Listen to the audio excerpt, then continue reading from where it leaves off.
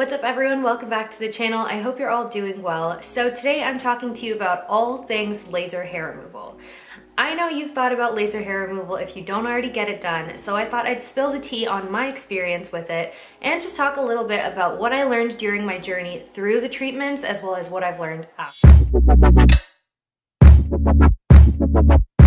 This year especially, I saw so many people starting their laser hair removal journeys, and honestly it makes a lot of sense. We were all stuck at home, we weren't really seeing anyone, so it would be the ideal time to start. But in case you haven't started yet, or you have just recently started and you wanted a little bit more insight into what the journey looks like, I thought I would share my personal experience with you. I do want to remind you that everyone's laser hair removal journey looks different. These are just some things that I have learned through my personal experience. So a little backstory about my personal journey. I started getting laser hair removal back when I was in university. I started in around 2015, 2016, and I did get it for 2 years.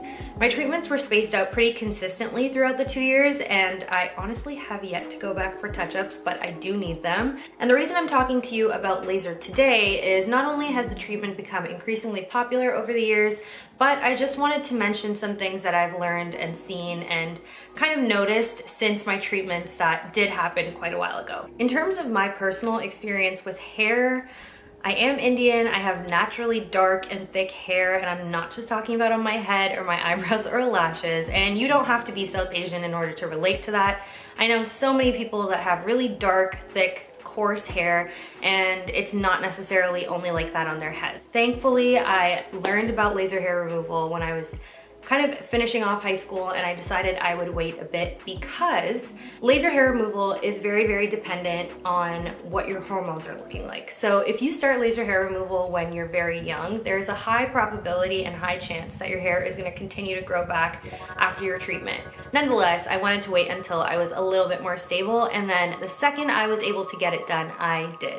I got laser hair removal all over my body, every little nook and cranny. So one thing that is extremely imperative to remember is that when you are getting laser hair removal done, you cannot do anything but shave. So you can't wax, you can't use like an epilator, you can't use any sort of hair removal creams because those will take the hairs out from the actual root, and you just need to take them out from the surface because you need to have a clean surface to use the laser on. If you have grown hairs that kind of interfere with the performance of the laser, you're not gonna have the best results. But if you take your hair out from the actual root using like waxing per se, you're gonna skew your results entirely. So shaving is the main thing that you can do to remove any sort of hair between treatments.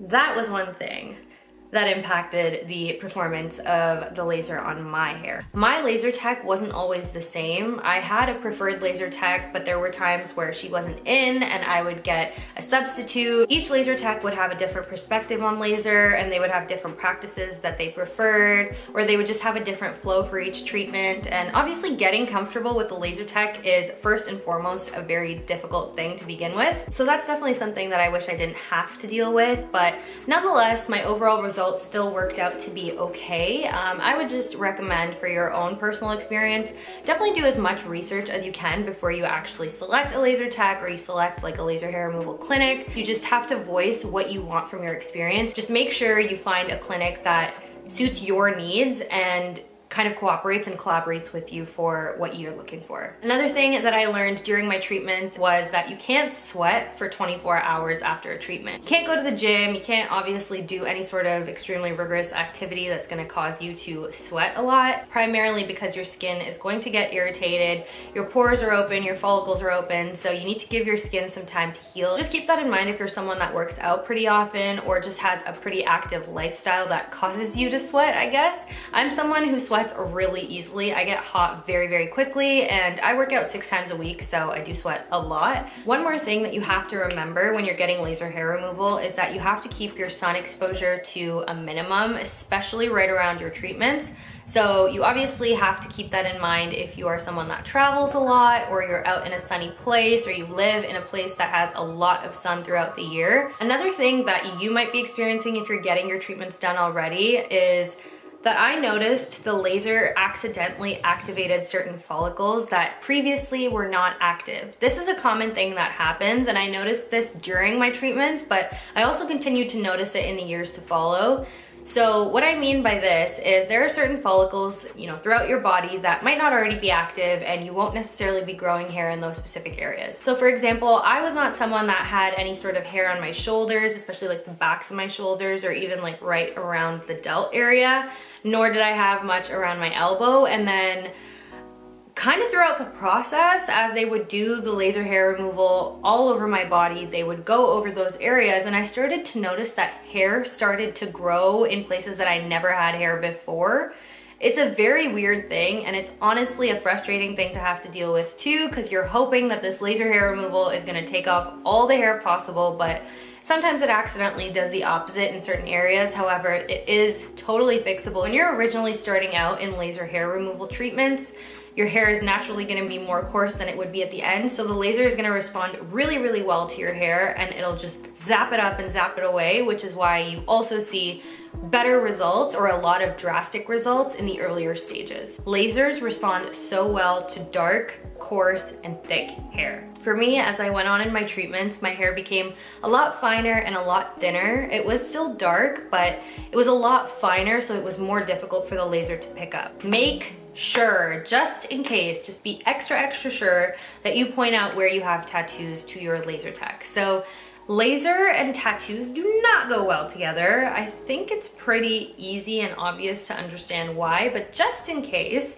your laser can totally burn your skin if you have tattoos, and it can just really burn up and tear up the skin around the tattoo as well if you get too close.